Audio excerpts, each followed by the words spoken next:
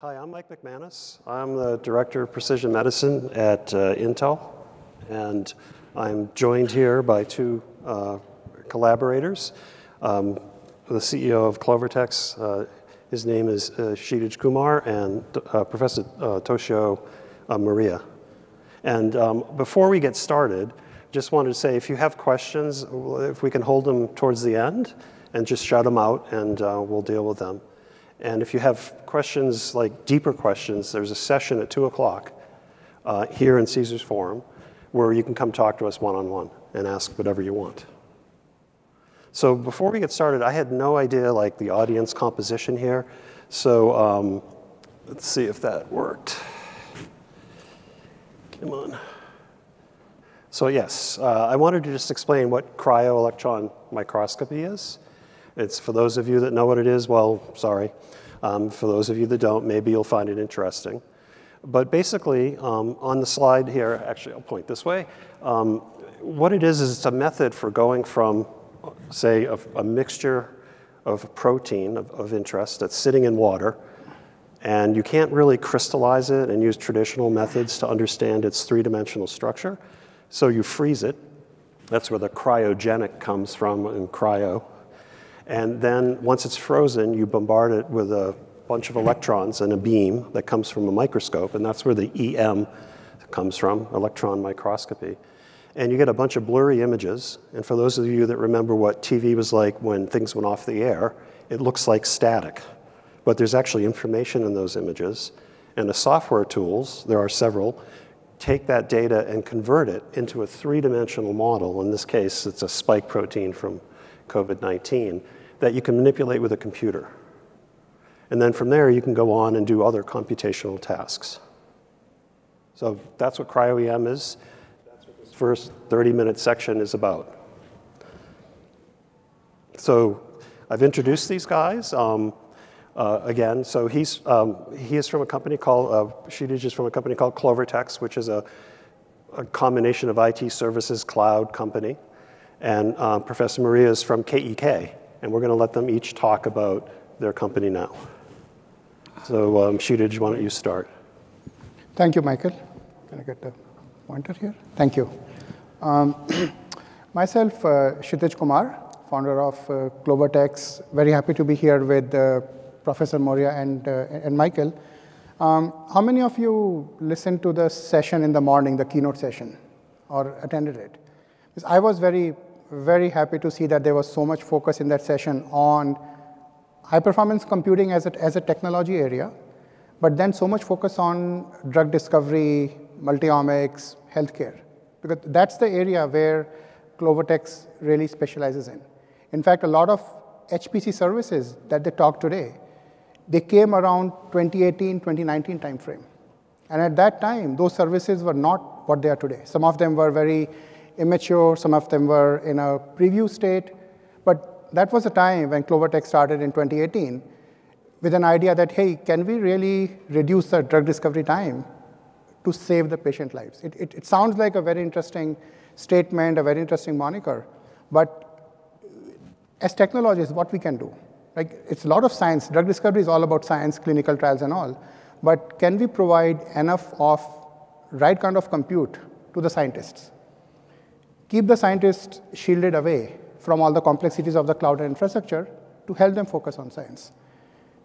And little did we know that in 2020, we will actually see the results of that, unfortunately, through the COVID pandemic. So in 2019, we were engaged at a large pharma where we built their research platform in AWS using high-performance computing services. And in 2019, of course, we didn't know about COVID, no idea what's going to happen. And in 2020, when the lockdown happened, when COVID became like a global event, this pharma company was able to leverage their research cloud in the AWS, be it getting several compute instances, hundreds of them, be it providing scientists lots and lots of compute clusters without having to wait in a queue. And they were able to essentially do their own drug discovery, treatment/vaccine for COVID. So that gave us a great confidence that, hey, you know what? We are trying to really build a company in that particular space. So since then, Clovertex is really known in the high-performance computing space. But we have started to look at other areas within pharma where we can essentially go and try to improve services. And not only that, over the years, we have done so many of these implementations for various pharma companies, trying to solve the same problem again and again, that we have built a drug discovery platform. So we really sit between the research and IT, where our scientists can talk the science language, and our IT engineers can talk the IT language. And we can essentially provide a platform to the scientists for that. So this platform today is more focused on structural biology, cryo-EM, but very soon we are going to essentially roll out genomics and multi-omics pipelines on the same platform. Now, when we think about a product or a platform, there are two things which are very important. One is, how do you provide easy access to compute? Not only easy, the right access to compute, which requires a lot of benchmarking. So we'll talk about some of it today. And that's where we have been collaborating with Intel over the last 1 year to benchmark several instances in AWS across various workloads for cryo-EM. So instead of you having to experiment various instance types and try to figure out over months or a year what's the right price-performance ratio, we can share some of our knowledge. And we'll see some of the results today. The second part is, how do you make the life of a scientist better? There was a chart that Michael had brought up when Michael was talking about the cryo-EM. It's a workflow that you go through. And a lot of the steps in those workflow are very manual steps that you have to take. And that's where we are partnering with KEK, who are focused on building workflows to automate those steps. And our idea is that, hey, if we can provide an easy way for scientists to get those optimized benchmarked instances along with those workflows, it can really aid a lot of science for them. So HPC certainly is a key area for us. But like I said, we are getting into other areas as well. Some of them are listed here on the slide here. And when we talk about managed services, so whatever we build as high-performance computing, we really manage that as well.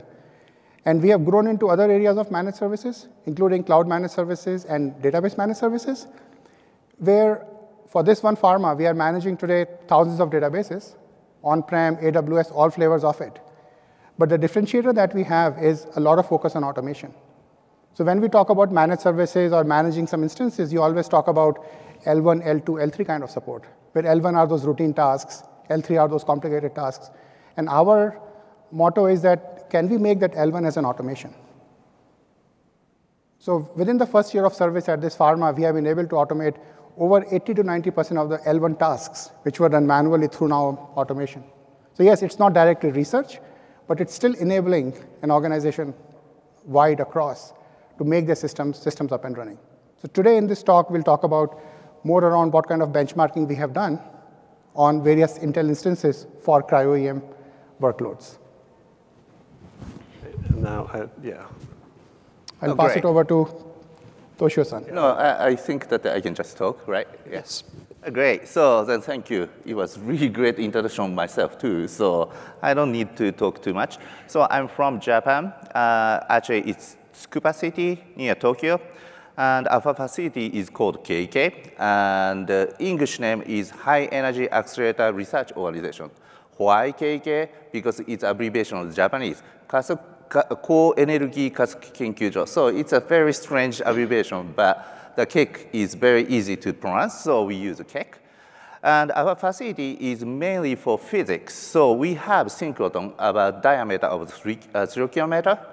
And it's one of the major synchrotron. And we have also the major facility of beamline facilities. And on top of it, that we have also the cryo-EM facility.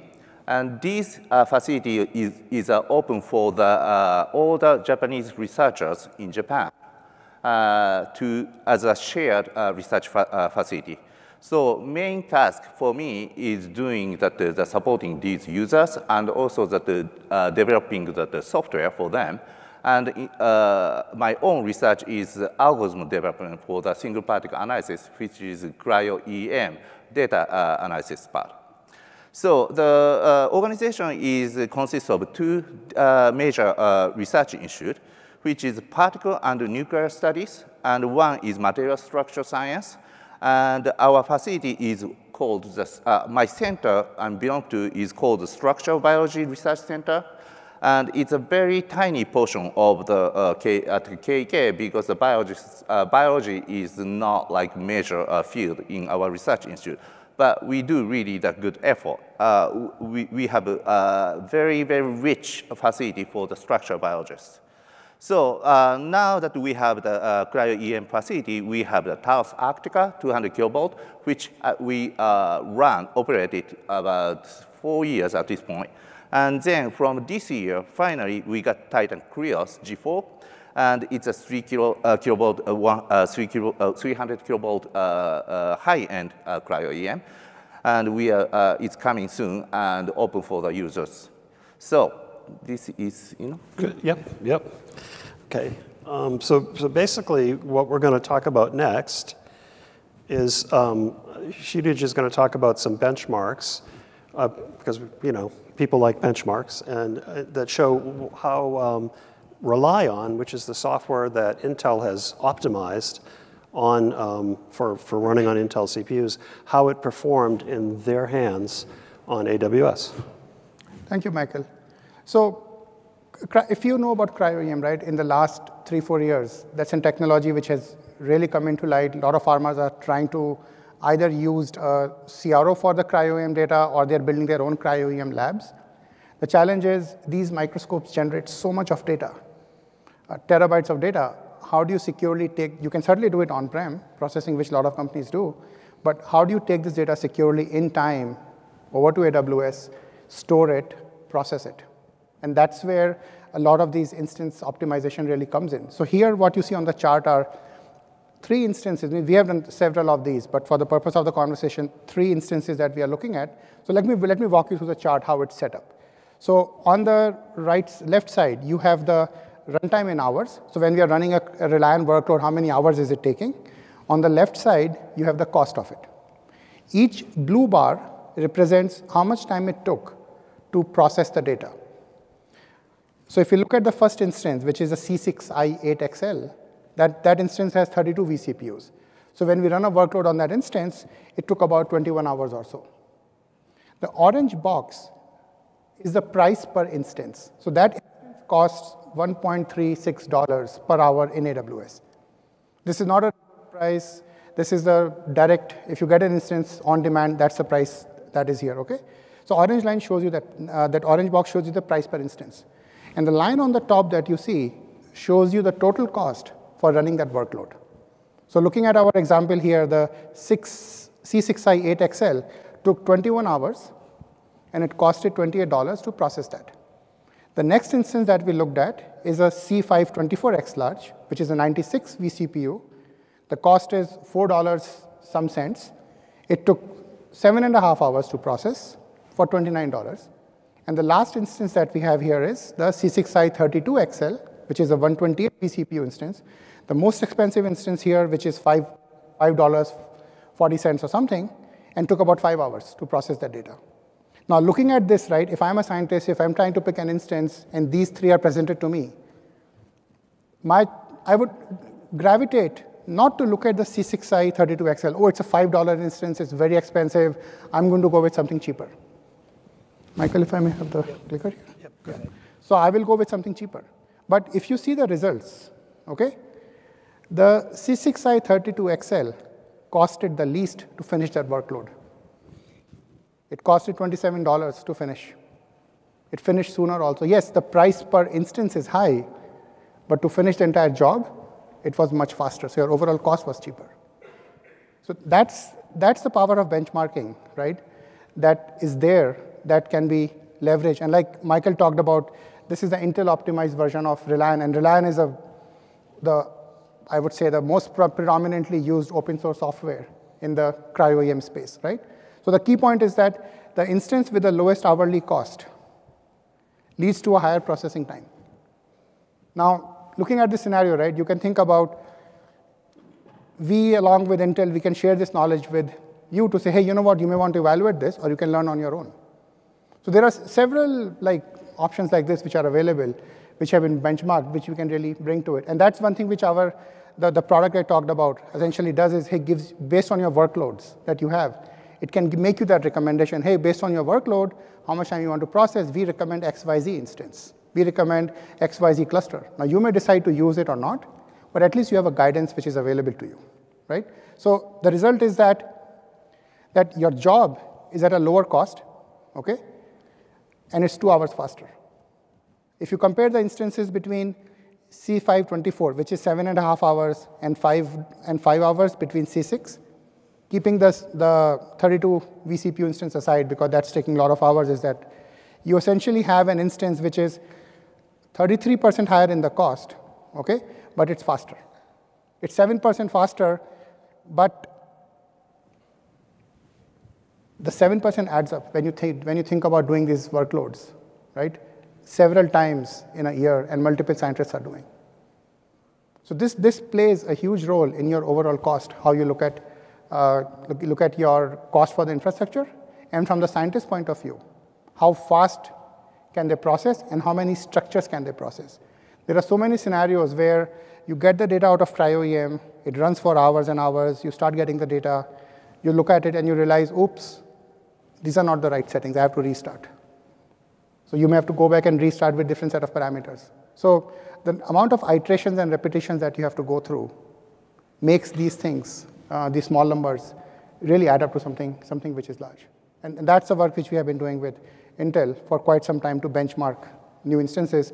Today, AWS announced a lot of other instances. We'll go and basically start benchmarking on them to see how those workloads really look like. So a very, very valuable exercise, which I think is a good thing to share.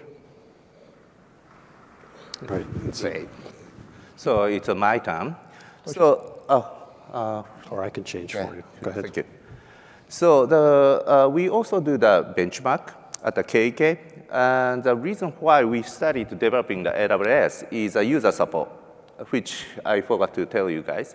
So we have about 50 group of the 50 research group we are supporting, and 10 of them are industrial users.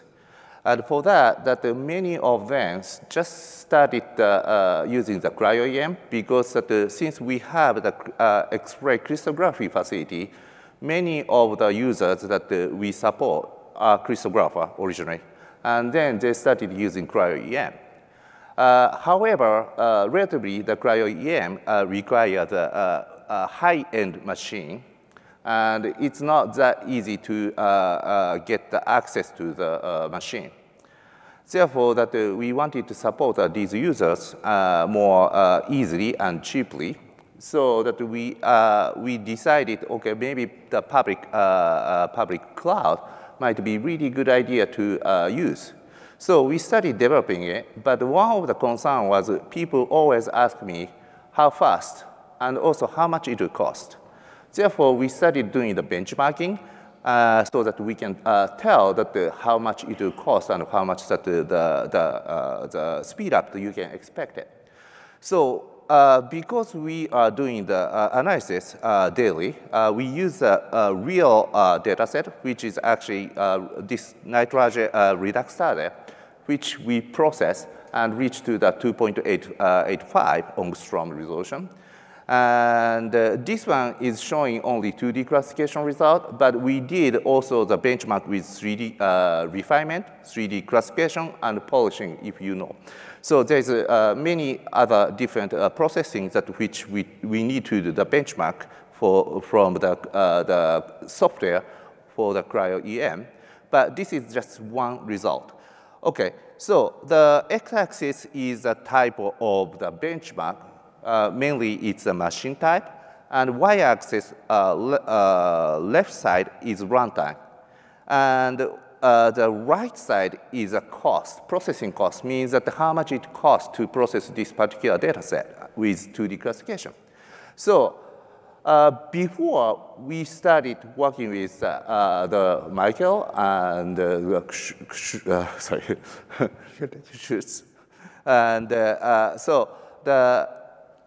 we did our own benchmark and tried to compile the reliance with the optimal setting. And this is the leftmost side is showing the 1.62 hours and $59. And this was very, very expensive for us. So we decided, okay, maybe we have to optimize more.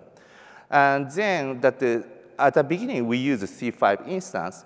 And then the Amazon people recommended us to use a C6i, so we started using it. But we couldn't reach to we couldn't get any improvement much. Then we got advice from Intel engineer that maybe that you can change the compiler setting. So we changed the compiler setting. So this is the new one. So the yellow one is new X-core. And the old one, we used to use the X-common setting. And then we got a significant improve here. So the price became, the cost became $60 to $30, so 50% reduction. And also the processing time. Then on top of it, the Intel engineer recommended to change the MPI and thread setting, which is parallel setting for the software that we use called Reliant. And then we got another about 30% reduction, I think. That again, so what we think is key point. So using the right compiler flag can be shorten the runtime and reduce the processing cost. So this is very important, we figured out. And the result is that basically using X-core instead of the X-common. And yeah, it says it provides 3.4 times faster runtime and 3.7 lower cost. Means that the actual cost and the time linearly as correlated, right? The improvement of the cost and runtime. Then the third point is that using MPI thread and all virtual core versus less MPI thread, and mostly physical core yields the shortest time and lowest cost. Means you also have to pay attention for how to run the program. So this was a really great opportunity for me to collaborate with Clovertex and Intel, and we are very thankful for them. Thank you.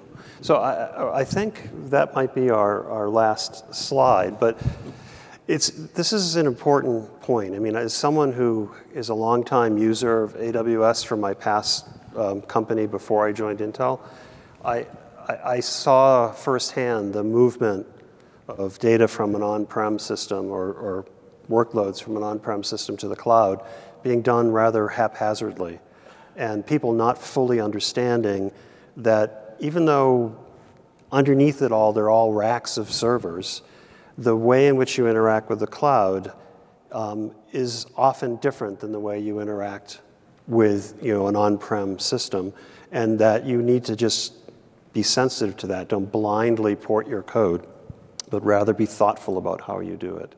And some of these compiler tunings and price estimation things are important because, as you know, in an on-prem system, the costs are kind of somewhat non-obvious.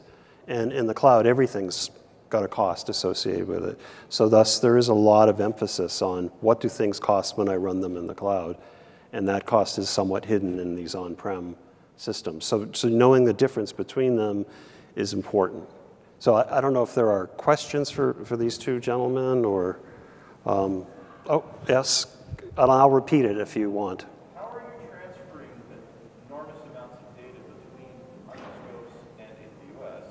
How long does that take? Is there a latency? And then what about the user interface for the user who's capturing the data, get it from the instrument into AWS? Okay, so I'll just repeat the question. He's asking, how does the data get, and I'll paraphrase a little bit, from the microscope, say, to the cloud? How do the users figure out how to do this? Like, what's the mechanism? And so, Thermo Fisher, which is the major provider of these microscopes, has this camera that sits inside the microscope, and it communicates with a server that sits outside the microscope, and it moves image files, or not image files, movies, typically 1 gigabyte movie files, and you can ask me later why they're movies. And then those movie files get converted into image frames, and then those image frames are then moved to the cloud or moved to the on-prem cluster. So depending on who you interact with, there are national centers and commercial providers. There's one in New Jersey that services a lot of the pharmas that will send the data right to an S3 bucket for you from the microscopes.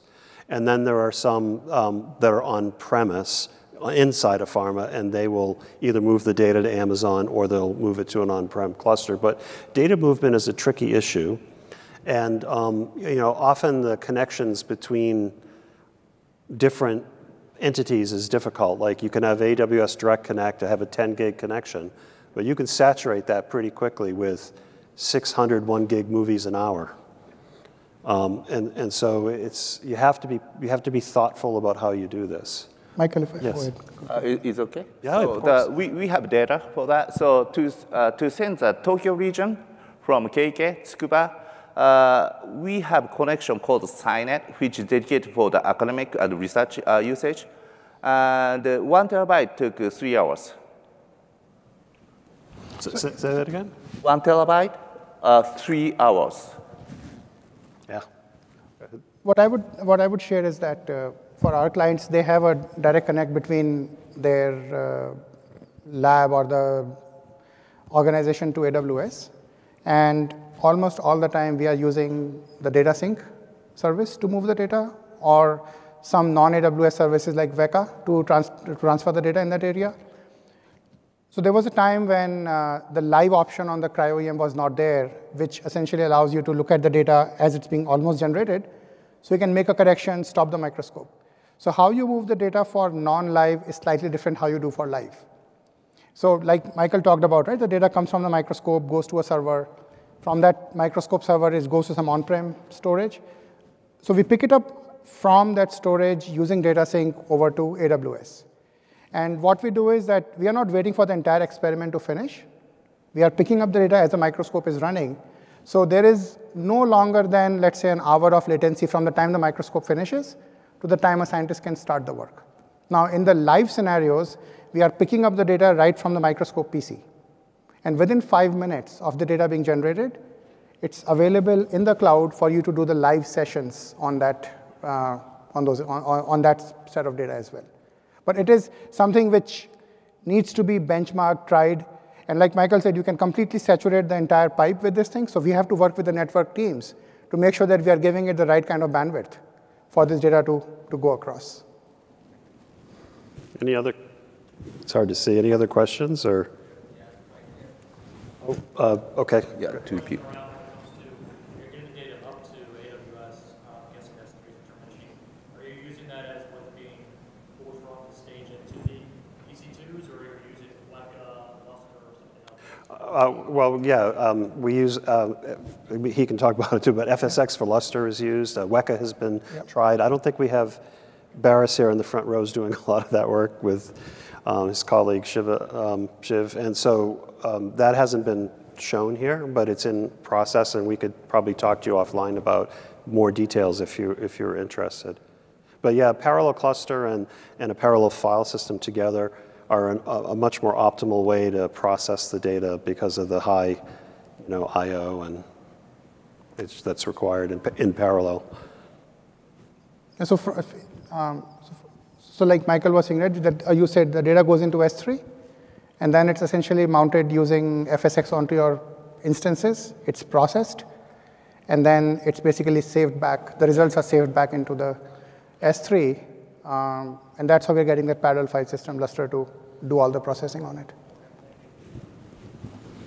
Thank you for the talk. My question is, do you have any prior experience or similar benchmark results for the NGS data, next generation sequencing? And if so, do you think the experience or the last principle you learned with the cryo-EM data can also be applied in the NGS realm? Yeah, so actually, if you want to stick around, Brendan from Sentieon will be talking very soon. And so that might be a better question for us to address once he's up here, if that's okay. I think we're just about out of time for this segment. Was there one more question? Over there. I'm sorry, I can't see. Yes, go ahead. Have you compared anything such as a veer versus Luster on caching? A veer versus Luster. I don't know if we've done that. No, we have not. Yeah. I don't know if Toshio. No. Okay. Yeah, just Luster. Yeah. A lot of clients tend to miss there are other options available, but they tend to stay more AWS native because those services are just more easily integrated. But I know our clients are using Aware in other places for a lot of backups and data movement and all, but not in the cryo-EM space. Okay, yep. We do. We just, because this show, we've been asked not to present anything competitive. We've avoided that discussion here. If you want to talk about those things, come to our session at 2. It's we can talk one-on-one, and actually some of the folks in the front row have done a lot of that work and can talk to you. Yep. So I think we're pretty much out of time. So what I'd like to do is thank Kshitij and Toshio, and have Brendan come up and join me. Thank you. Thank you both. Thank you. Thank you very much. Good job. Thanks.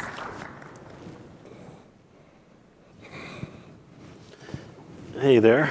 Hello. Welcome. Yeah, thanks, Mike. So let's see. What's the next slide here? Oh, there you are. Actually, Brendan's going to tell you a bit about Sentieon, and maybe then get back to this gentleman's question once we get to that. So I'll just have you jump right in. Sure. Yeah, thanks everyone for coming. Also, thanks for the earlier presentation at Clovertex. That's very exciting, and maybe we'll be working with you guys as well. Sentieon is a kind of a pure software company. We're a bioinformatics company that makes self-contained binaries that work great on Intel, and we send that to the customer or integrate with AWS directly, or partners also with AWS like Clovertex, where they're running our tools in their system. So the bottom line is, if you're doing NGS data processing, you can use our tools wherever you want to do the compute, basically. And a couple other nice things are we're fully sequencer agnostic. So traditionally, Illumina has been the primary genomic data generator. And we've been working with that data for about 7 years. And then we also have a lot of partnerships with the new sequencers. There's been a lot of exciting announcements in the field. I think there's at least 4 sequencer announcements this year from places like PacBio. Oxford Nanopore continues to improve their chemistry. So those are the kind of the long read segment. And we have tools for that, as well as the other short read tools like Ultima Genomics, MGI, BGI, which is supposed to be available in America, I think, starting Q1 this year. And then obviously the Illumina machines. So if you're doing any kind of NGS data processing, we have a solution for you.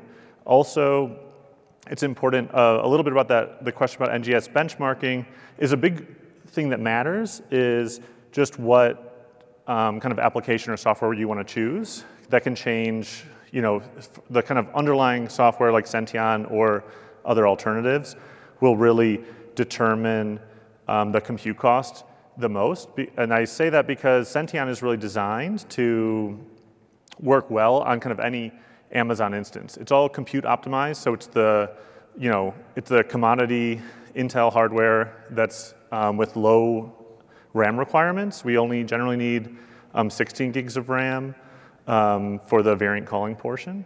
So it's you can do it extremely cost effectively across kind of any of these family of instances. And then similar to what Clovertex was showing, you'll have the bigger the instance you use, the faster it gets done. But especially for leveraging the spot market, you can choose different families that may be available, right? So it might take, instead of taking 30 minutes on the latest, or 20 minutes even in the future on the latest Intel server, it might take 3 hours, but that had better spot availability. So it really is a super flexible tool that will kind of take the most advantage of your hardware. And I know we'll have some slides later. You want the next one, or? Oh, no, that's okay. We'll have some slides later about a little bit of the timing, but in general, the cost is around 80 cents to do a 30x genome from FastQ to VCF in Amazon if you're leveraging the spot market. Actually, I'll put that up if you want. Yeah, if you want to. We could go back to. Hello. Come on. So this is some examples, right? So these are, the runtime is, 36 minutes or an hour. or 2 hours, and the cost is going to be similar because we're utilizing the CPUs. So it's really up to you and what your needs are. And we can also distribute it, so if you wanted to go even faster, you can.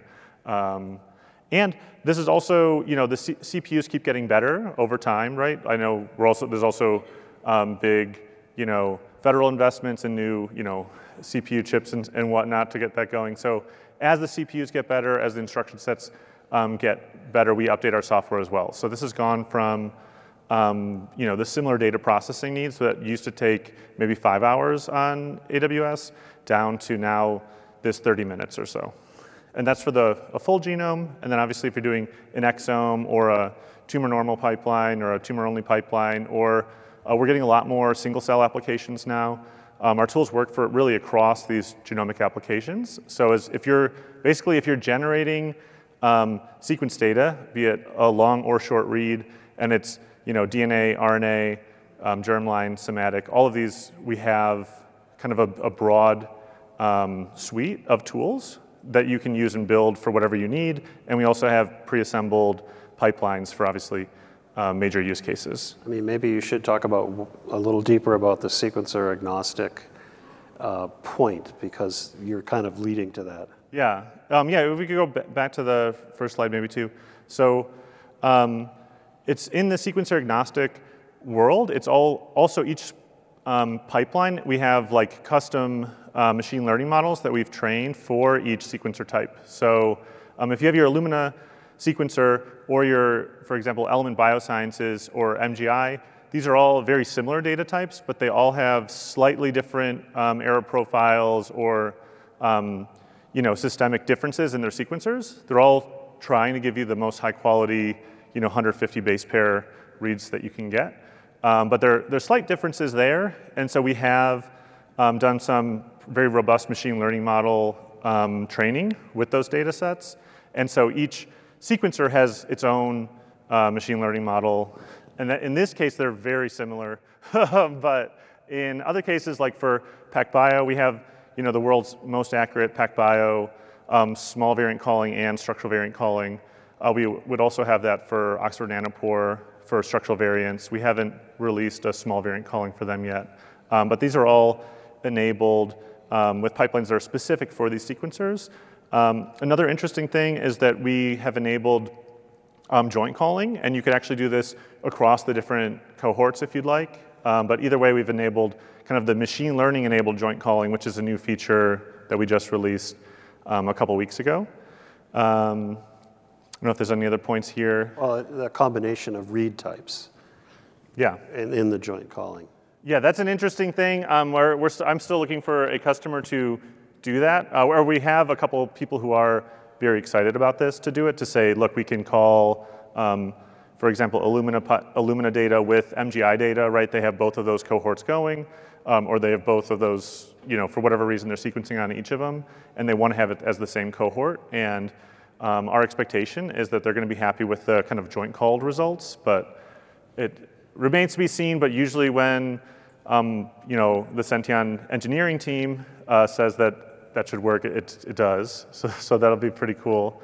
And then another point is the performance rate. So when we're getting this improved accuracy, there is no performance trade-off, right? It's not like to get the better accuracy with the machine learning, it's going to cost you more on Amazon. It's going to be a similar cost, and that is that less than $1 in compute cost in the spot market, and that $2 to $3 in the on-demand world for a 30x genome, and then that scales up or down depending on the data. Good. Obviously, bigger or smaller. Maybe did you want to answer? Do you want to ask your question again?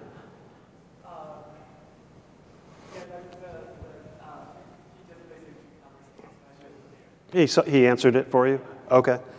Are there other questions people have? Sorry. Oh, yep.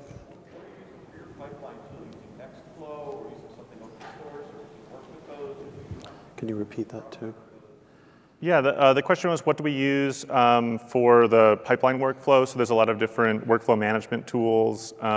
So we initially released the Unix style binary where each piece of software is modular. But then obviously our customers or us stitch it together however they want. So we support, right now we're working on Whittle. We work a lot with Whittle, Nextflow, and SnakeMake ourselves. And then our customers can use whatever they want. Different, especially like managed platforms on Amazon, use their own, they typically have like a preference. And then our customers, it's hard for me to say they have any specific preference, right? They're using all kinds of different things, or even just from like basic scripts as well, depending on how complex their pipelines are. Other questions? Okay, I'll give you guys some time to think. I think the next slide is just kind of a key takeaway. Yeah, I think something to keep in mind again is it's really like an accuracy without compromise. There's a lot of latent issues in bioinformatics. There's some other, like when our customers are migrating from like an open source BWA GATK to our tools, we have kind of more accurate tools where there's machine learning involved and it's trained specifically for specific data types, but we also support a variety of open source tools where the results are to the version supposed to be the same. So it's saying, if I'm running BWA-MEM and MUTEC2 version, this version, or the corresponding Sentieon ones, the difference is just we'll have a dramatic compute cost reduction. So in general, we're 5 to 10x more cost effective than the open source tools. So that's the reason people license the software from us versus just using an open source tool is the direct Amazon savings that are quite substantial. But there's also just better usability in terms of thread processing. So all of our tools are automatically scaled to as many cores as needed. So like as Intel releases bigger and bigger machines, we can just take advantage of that. And then Amazon makes the bigger server you use on AWS, the less kind of per flop it costs. But you can scale up and down with that. But we also have written the software to be very consistent. Like we've won the only consistency challenge award given out ever in the industry, which means if you take the same data and push it through the pipeline, the results are the same. And that's caused by, first, there's no downsampling. So a lot of tools to improve the kind of compute power and not have their like memory blow up or something will only look at a subset of the reads and just kind of call it good. They'll say, and that's the downsampling. So if you're downsampling at 500 reads, it means anything over 500 they don't look at. And so we don't do any downsampling. And as you're, like Michael was saying, at different, like the difference between a local cluster and Amazon is you can have all of these different amounts of threads that you might be using, right? And so some tools have a thread dependency as well. So if you were to run it on a 10-core machine or a 36-core machine, that data gets sent to those different threads differently, and then we'll have slightly different results. And our tools don't have that. So pretty much ours is the only solution I'm aware of that's kind of independent of the read order, independent of, basically if you have the same data input, there's nothing you can do to that data that will create different results on the outside. And I think maybe 10 years ago, that was, I'm also originally a biologist, so 10 years ago, I think biology is noisy, right? So people are like, oh, well, it's like this is kind of close enough. But as we get, but in computer science, right, people don't want, if you have the same data in and put it through the same pipeline, you should get 2 different results out, right, like ever. So we kind of, what my boss says, right, we want to enable the precision data for precision medicine versus, having a little wiggle. And that's really a latent issue where, someone might say, oh, that's been totally fine for me until, if there's 3 million variants in the genome and you're only caring about specific variants that are causing disease or that are involved in your specific cohort, right? If that issue doesn't come up on those variants, you don't know about it until it does. And then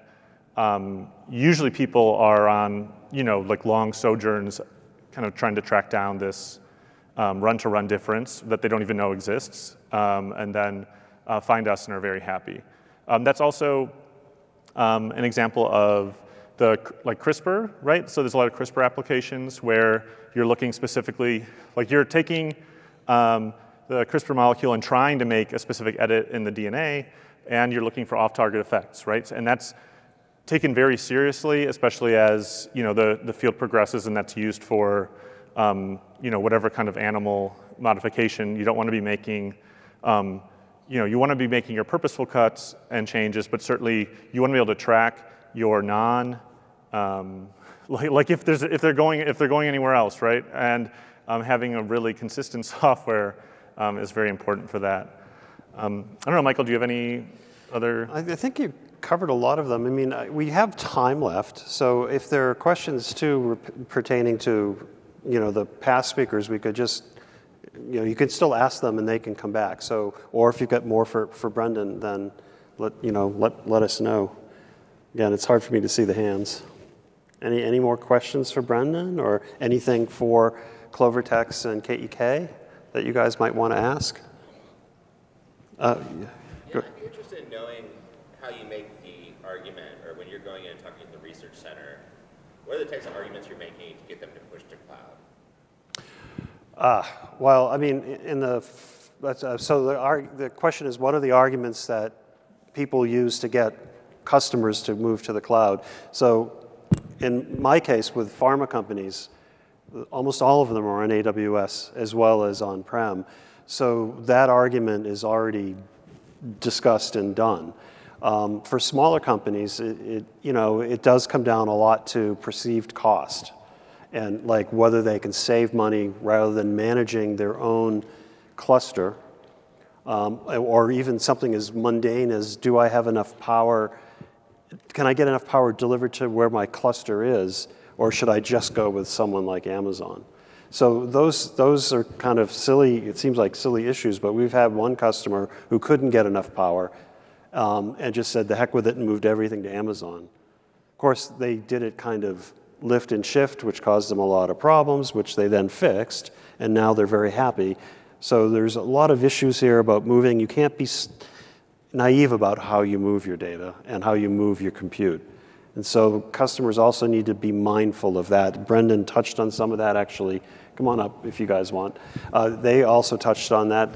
Toshio did from KEK. You've got to be sensitive to the fact that these are not identical situations. And as long as a customer's informed and understands this, then they don't come back and yell at you for suggesting you move to the cloud, right?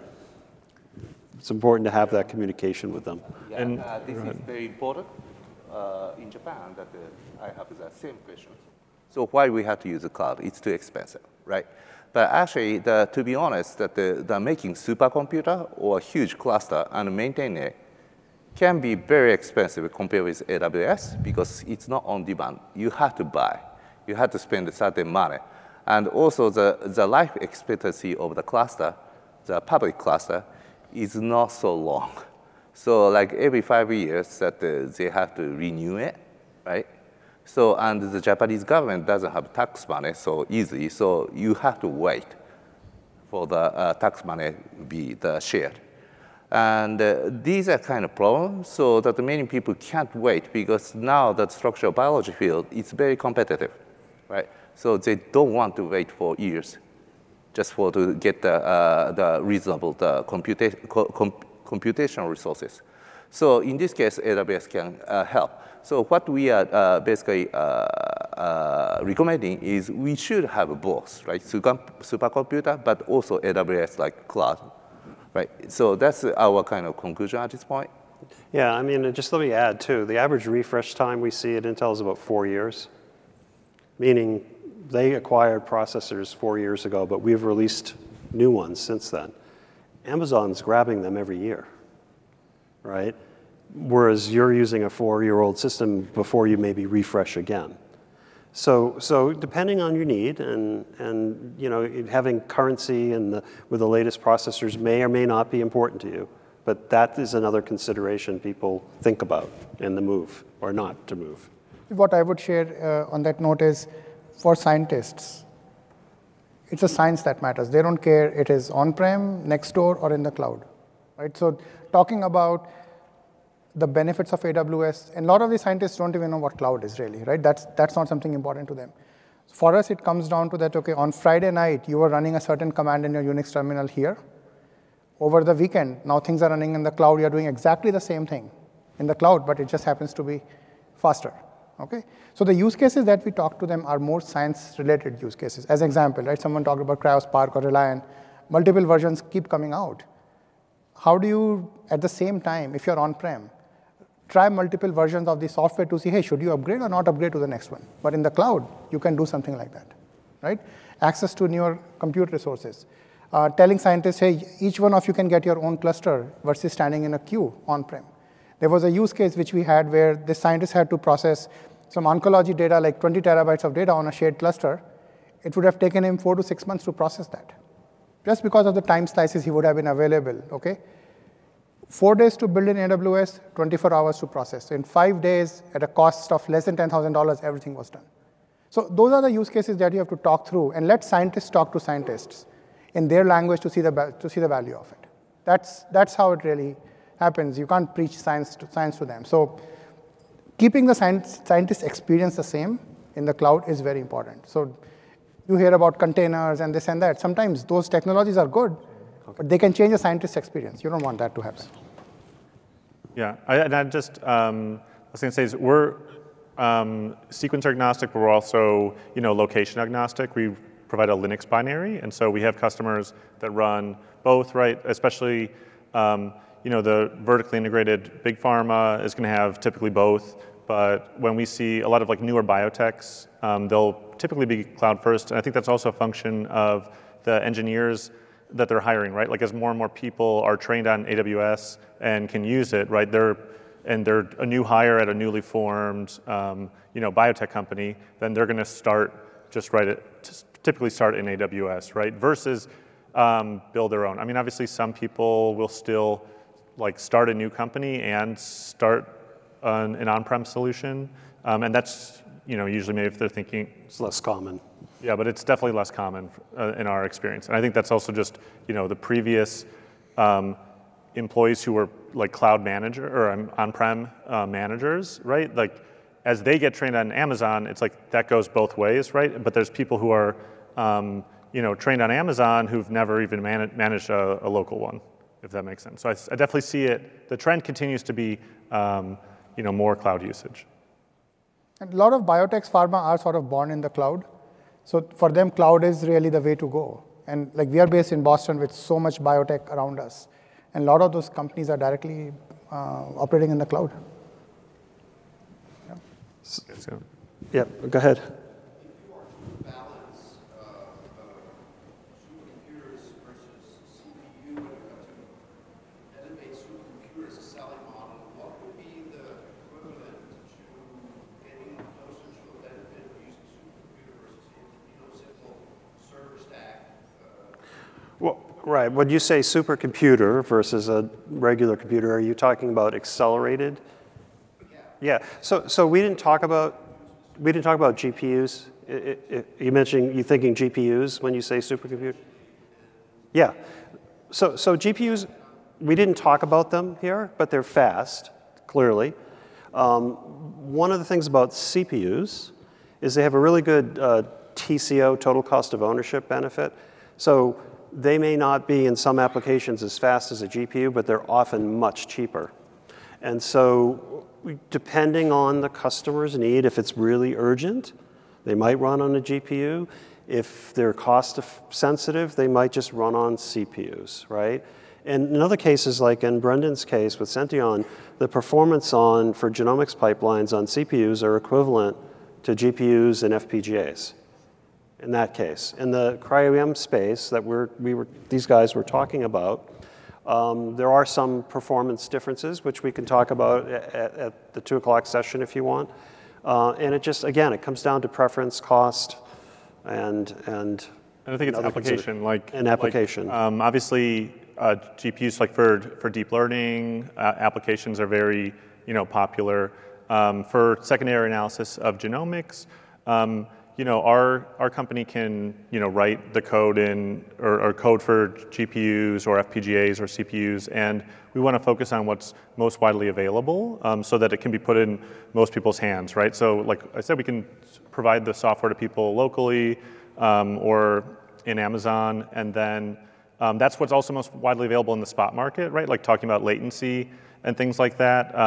There's just so many different families of CPUs that the software runs very well on. And in terms of kind of like flops per dollar, the CPU, as long as you're using it well, right? Like if you look at profiling, right, of the compute, right, we kind of are maxing out like 100% of the CPU power. So as long as you write it well for the CPU, it's just as powerful, if not more powerful, and certainly more cost-effective, depending on the application. So for our application, I wouldn't say I'm biased. I have the quantitative data, but it just depends. I'm a biologist, so I'm not a.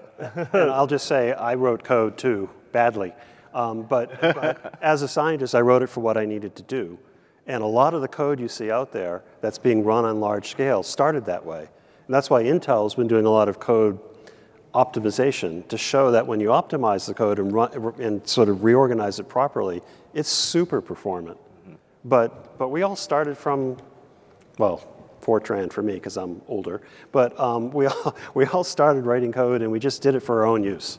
But it's proliferated, and so knowing what code you're using, what it's written in, and how to optimize its performance, not even changing it, but even deploying it, is another vector or axis you could follow. So it's tricky, right? But obviously supercomputers are really attractive from a story point of view, but the CPUs are really the workhorses. Right. So in science field, for my field, it's very beneficial to have different options because when you are developing software, you want to check with different hardware. Especially there's tons of open sources. Some of them are good at the CPU, some of the group are good at the GPU, and we want to check it, but if it's on promise, it's very difficult. And supercomputers often are dedicated for some specific field, which is supposed to be, in my opinion, to be optimal. And so the AWS is really nice that you can try it out many different kind of configuration with many different software. Did that answer your, sorry, a long answer, but hopefully. Any other? I think we have 2 minutes left, and then we got to quickly exit for the next one. Yeah, so what are the advice, or can you share your advice on optimizing the cost when we are using the AWS for on this analysis, specifically for the genome data? There are like really large file that you actually get into the cloud and like process, right? So let me make sure, I'm having a hard time hearing you. So you want to know how we think about cost optimization? Exactly. Do you want to take that one? I can say a little bit, like, again, to me, if you're just talking about, I've got raw data from a sequencer and I'm turning it into a VCF in the secondary analysis space, that's where we are. It's really, our software just deploys well on Amazon, and then you're using the most cost-optimized pipeline, right? If you're using the Sentieon pipeline, because you can do a 30x genome for 80 cents, an exome might cost 4 cents or something like that. So if it's what software are you selecting to do it with? And then for us, the cost optimization it's pretty much done for you as long as you're putting on any Amazon CPU server. Whereas I don't know as much about like getting it to the cloud. I mean, there's a lot of sequencers are working on automatically doing that. Well, Amazon, I mean, Illumina's had a historically long relationship. If you've ever used, an Illumina sequencer, you can stream to the cloud. So they had base space, and now it's Illumina Connected Analysis. But their idea there was to, rather than transferring a big file in one bolus, let's stream it as it's made and do the BCL to conversions there in the cloud, and then to FastQ, and then off to whatever pipeline you choose in Amazon. So that's how they've historically done it. The idea of streaming data from an instrument to Amazon is still nascent, I think, because most of the data isn't actually produced in a way that you can start executing on it as it comes from the instrument, which is, I think, an area people have to work on so that you can actually, as you stream, start the analysis process. But that's a harder engineering problem. And again, we're talking typically about software that was never conceived of, never thought about doing it that way. But there are lots of things still to be done to optimize the movement of the data, how it's acted on, when it's acted on, that affect the cost. And so, well, I think that's it. I know it says we're out of time. Takeaway message you've seen, the CPUs are, useful. They aren't always the right solution, but they shouldn't be excluded either, and you should evaluate them as you see fit. And thank you all. Thank you. Thank you.